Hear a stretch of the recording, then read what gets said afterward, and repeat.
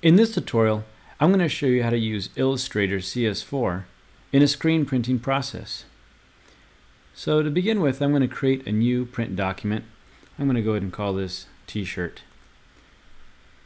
Now, there's different ways you can create your screens, of course. You can create your graphics manually or many different ways. In this example though, I'm going to go ahead and go to the web. I'm going to go to a website called Dafont.com. You may be familiar with it, may be fond of it or not. But in here there is a font called Hall of Heroes, and you can download it here for free, install it on your computer. And I've already done that. So I'm going to come back to Illustrator, and with my type tool I'm going to select my Hall of Heroes font. And I just so happen to know that the letter N is a Thundercat's head. So I'm going to go ahead and resize this here. And right now it's just a font, okay?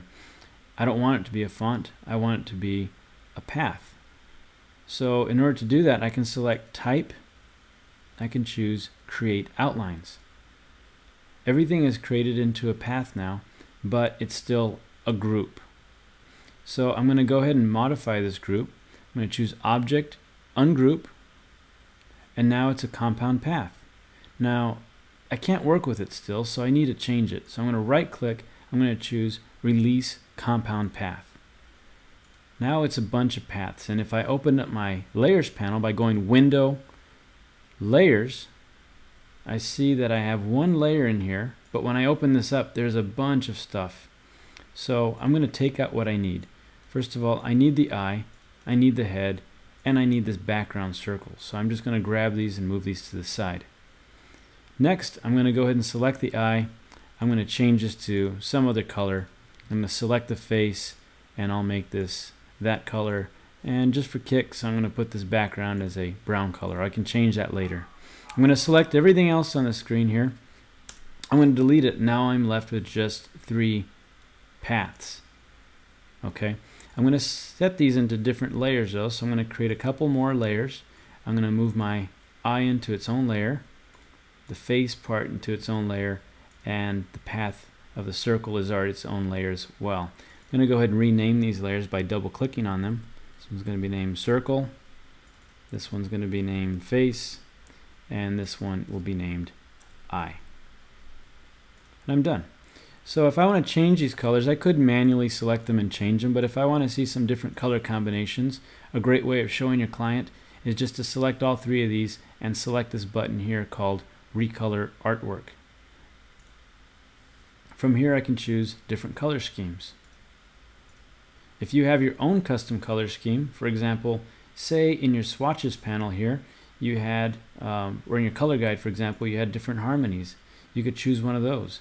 Or in your swatches panel you could load up one of these swatches. For example, let's say I use the earth tone swatches and I wanted to choose something along the lines of these. I just added this entire swatch panel over here.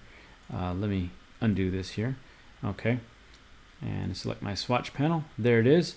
I can select my Recolor Artwork again, and I can choose this swatch panel, and now it's updated over here. Okay, I'm going to choose that. That's pretty crazy looking. Might look good on a black t-shirt. I'm going to click OK, and I'm done. Do some housekeeping here and close that up. Now, if I need to print this for my screens, I can select all of them and just recolor them to black.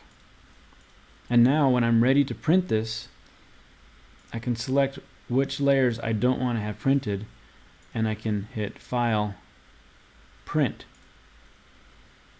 In here you'll see that only this is going to print on my printer. I can also choose these other layers. Okay, so if I just select the eye to create a screen, I can go Print,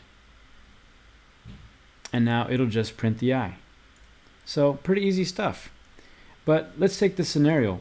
What if you're sending this file here to print with a printer that has the ability to print these transparencies for your screen printing, but you don't have one yourself? There's a likelihood that he may not have Illustrator, so you'll need to send him a PDF. But that's really easy because you can just go File, Save As. In here I'm going to save it as T-shirt. I'll save it in my documents file, that's fine. but I'm going to change the format to PDF. I'm going to go ahead and hit save, and I get this save PDF dialog box.